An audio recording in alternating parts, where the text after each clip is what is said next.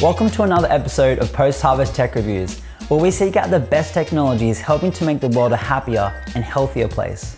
Today, we're taking a look at Advanced.farm and their apple harvester with robotic arms and suction cup grippers. But before we get into it, if you would like to see more videos like this one, hit the like and subscribe buttons to stay up to date. It's no secret that labor shortages in the farming industry have been a problem for a while now. But luckily, there are a number of companies building tech to work alongside farmers, and Advanced.farm are one of them.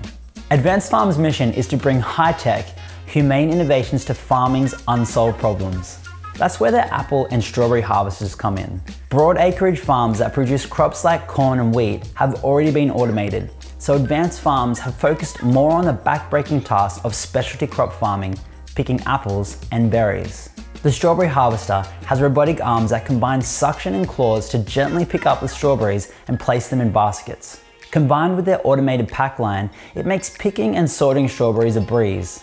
And designed specifically for apple orchards, the apple harvester has similar robotic arms to the strawberry picker, gently and quickly picking up apples without causing damage to the fruit. The Washington Tree Fruit Research Commission even awarded a grant to Advanced Farms to support its development of their robotic apple harvesting machines. Advanced Farm plans to use the grant funds to build their first prototype robotic apple harvester machine and hire for key positions, including software and mechanical engineers, as well as field operators. And that's all for today's tech review. If you'd like to learn more about best food and handling practices at home, we have a bunch of free courses available on our website.